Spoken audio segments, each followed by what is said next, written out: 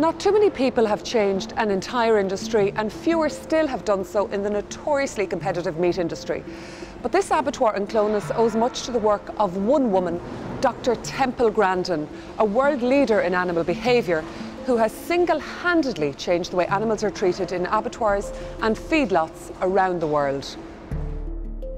Diagnosed with autism as a child, Dr. Temple Grandin's life and work has been portrayed in books, documentaries and even a movie starring Claire Danes. Last April, she flew into Ireland to open a new lairage in Clones, County Monaghan, designed along her principles of stress-free animal handling. It's a far cry from when she first worked in feedlots and slaughterhouses in the US 40 years ago. When I started going to the feed yards in Arizona, back in the 70s, the handling of cattle was absolutely awful. People were so mean to cattle. You know, they just had a mindset of handling cattle roughly. You know, I was trying to show them that if I handle them really quietly, that it's going to be a lot better for the meat quality and reduce the bruising. Have some space in there so when they come around here, they go up the race. By looking at things from the animal's perspective, the young Dr. Grandin was able to develop a scientific scoring system to monitor and improve livestock handling in the American meat industry. What's made people change at home is when McDonald's and Wendy's started auditing plants and they kicked some plants off the approved supplier list for abusing cattle, then people got more serious about it. I also have a very simple scoring system. How many cattle fell down during handling? How many cattle did you hit with the electric goad? You know, when I started out in 1999, the McDonald's audits, they might be zapping every animal 4 or 5 times. Well, now the good plants are down to no more than 5% get, moved with an electric goad. But you got to keep measuring it, because it's just like traffic. If the police didn't keep measuring speed and do some speed cameras, speed would just kind of creep back up. So you got to keep measuring. As well as developing a scoring system to measure good animal handling in meat plants, Temple Grandin designs the facility to make it easier for both animals and humans to move through it. The designs include curved solid walls, baffled gate latches to cut down noise, and uniform colour and lighting to reduce stress on the cattle in the lairage. Basically, cattle have a tendency to want to go back to where they come from. So if you lay out a round crowding pen, you want to lay it out a full half circle. So as the cattle come around the bend, they think they're going back to where they come from, and then they run up the single file race. It goes around, they think they're going back to where they come from, and you've got to lay them out right. What difference does it make to the end product? Well, bruised meat has to be cut out and thrown away. Also, there's research that shows that if you poke cattle with electric goads in the last 5 minutes, you're going to get tougher meat. Here in ABP in Clones, Temple Grandin's system has been installed for a few months now.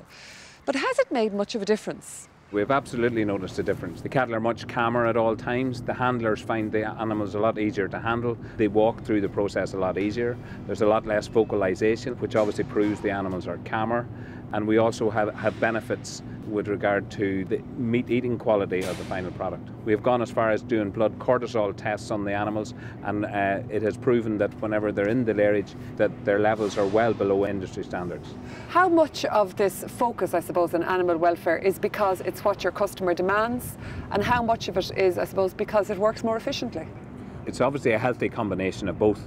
I mean, the happier animals, they're calmer animals. We have health and safety benefits with regard to the workers on site.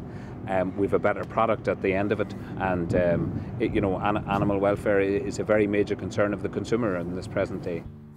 Years of research in the cattle yards, ranches and slaughterhouses of Arizona have led Dr. Grandin to develop her world-renowned techniques for safely and calmly herding livestock. By systematically studying animal behaviour, Dr. Grandin has devised simple principles to help farmers move their animals. By knowing the flight zone and point of balance, cattle and sheep can be driven much more easily. Cattle have a natural behaviour of turn and look at you but keep a safe distance.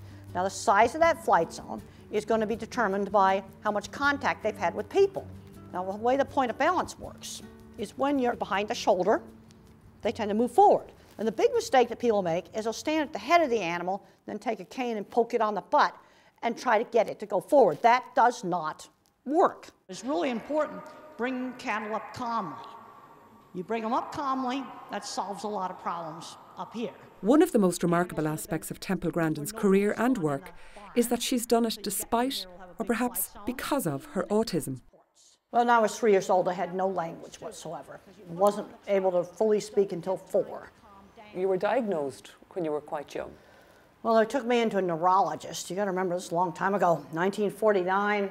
Nobody really knew much about autism, and so they thought I had some kind of brain damage. But fortunately, I got into a very good early educational program. I cannot emphasize enough, if you've got a 2-year-old or 3-year-old that's not talking, worst thing you can do is nothing. You've got to get this kid into an educational program. But there's a real wide range. And it's not a black and white dividing line between autistic and not autistic. You know, geeky and nerdy, that's just another word for a little bit, you know, kind of autistic-like. In one documentary, it was titled "The Woman Who Thinks Like a Cow." Is that true? Do you think like an animal?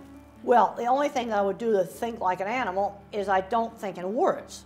Animals are sensory-based thinkers. They think in pictures, they think in smells, they think in little sound audio clips. They do not think in words.